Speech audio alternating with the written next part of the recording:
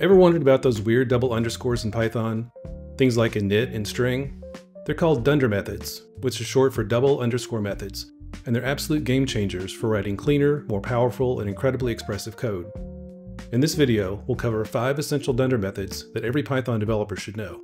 Let's dive in. Alright, let's start with the most common one, init. This is Python's constructor. Think of it like the setup routine for any object you create from a class. When you create a new instance of a class, init is automatically called to initialize that object's attributes. It's where you define the initial state of the object, making sure it's ready to go as soon as it's created. Let's open up PyCharm and take a look at some code. We'll start by defining a class called player, and now let's add an init method. And we'll add some properties: a player's name, health, and score. And let's add a print method so we can see when the init method runs. And let's create player 1. We'll supply the name Blade Runner, and we'll take the default health score of 100 and the score of 0. For player 2, we'll call them Code Ninja, and we'll override the health score and give it a value of 150. And finally, let's print out the name and health values of the two objects. When we run the code, we can see that the player has joined the game message from the init methods for each player. We can also see the health values assigned to each player. By handling initialization within init, we ensure every player object starts in a complete and valid state, preventing errors from unset attributes. Next, let's talk about Dunder string and Dunder repr. These Dunder methods define how your objects are represented as strings.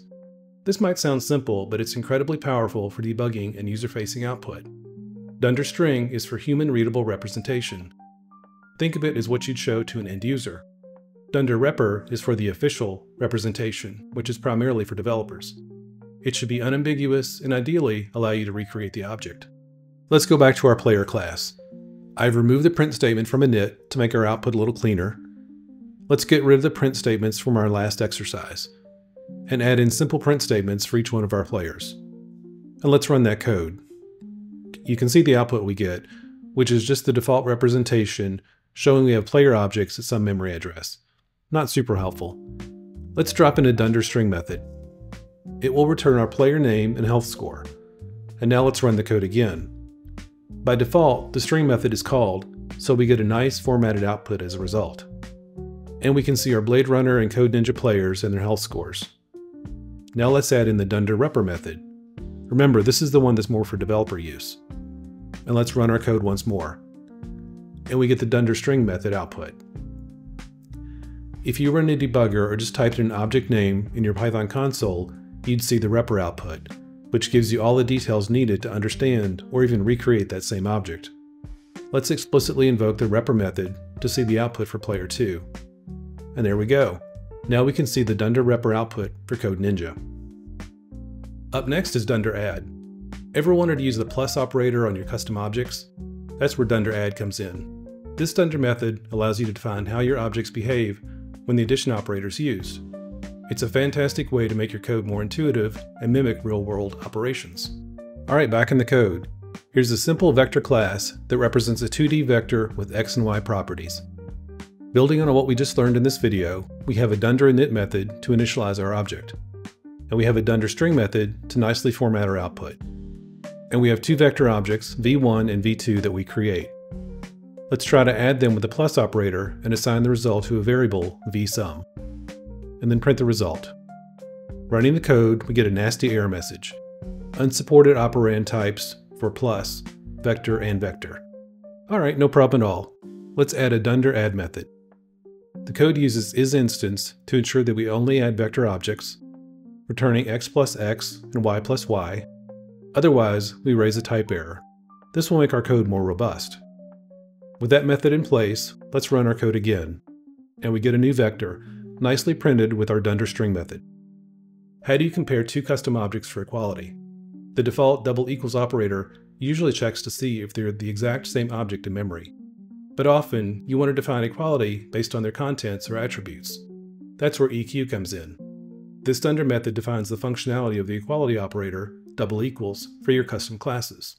Now let's go back to our player class. We've added player ID for each player, along with their name, health, and score. We want 2 players to be considered equal if all these attributes match. And let's create 3 players. Notice player A has an ID of 101, is called Phoenix, has a health of 100, and a score of 500. And that happens to be the same as player C. Now let's add some code that checks to see if player A and B are equal, and then if player A and C are equal. If I run this code as is, you'll see that player A equals player B is false, which makes sense, because every attribute is different.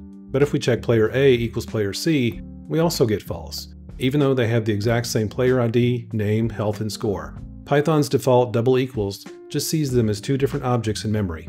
Let's fix this. Let's implement Dunder EQ to define what equality means for our player objects. First, we check to see if our comparison object is an instance of player. If not, we return not implemented.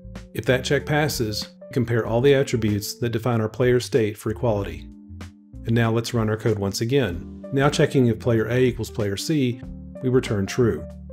Using Dunder EQ makes comparison logic explicit and incredibly expressive, since you get to define what equality of objects means for your application. And there you have it, 5 essential Dunder methods that will seriously level up your Python game. From initializing objects with init, to controlling their string representation with string and repr, enabling intuitive operations with add, and defining custom equality with EQ. Are you ready to take your Python code to the next level? I've got a video linked here that walks you through converting your code into a .exe file. It's a great way to share your applications without requiring others to install Python. Check it out next. Thanks for watching, and remember to always begin secure.